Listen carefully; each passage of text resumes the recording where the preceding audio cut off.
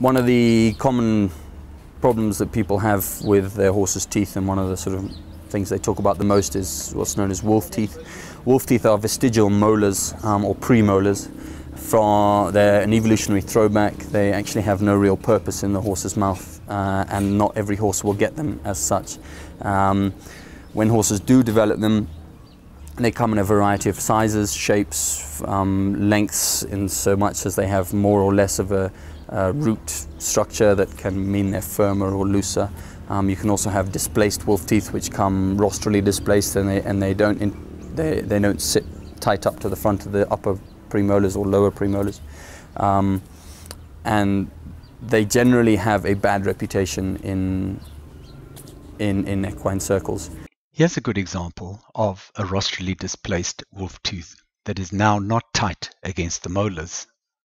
This particular horse had been giving problems throwing its head in the air when pressure was applied to the reins, and the owners were looking to try and find a different bit to stop this problem. However, on inspecting the horse's mouth, the cause of the problem became very clear. These wolf teeth, as I've said, are rostrally displaced, and so become almost a standalone tooth. Given that wolf teeth are generally shallow-rooted, the bit moving up in the horse's mouth will constantly knock against these wolf teeth, loosening them in the gum and causing inflammation, hence causing the horse to throw its head up in pain. So the cause of the problem here is not a bit. The cause is these standalone wolf teeth that are constantly being loosened and causing pain to the horse. You will also see this is a gelding, so it has canine teeth, and we keep talking about not setting the bit so low that it knocks against these teeth as well, because that will also cause the horse problems. We will usually recommend removing the wolf teeth if they are of a size that can be easily removed.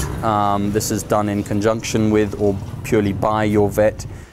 One of the reasons we will do it is perhaps that it's not a problem that will be immediately obvious to someone, and so what we suggest is that they are removed before the riding actually commences, so that they never are a problem.